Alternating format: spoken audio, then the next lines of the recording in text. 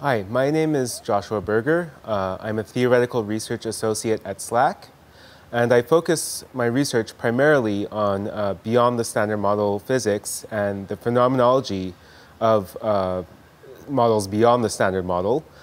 My research has focused heavily on collider physics, and the ILC represents the future of collider physics, both experimentally and theoretically.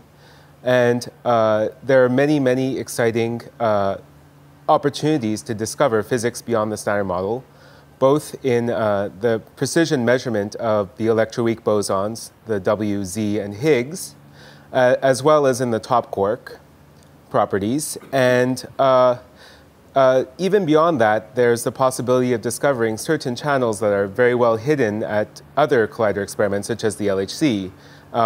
So, for example, an R-parity violating squark decay would be very easy to discover at the ILC. So there are many exciting opportunities there, and it's the future of the field, and I'm very excited to work on ILC physics going forward into the future.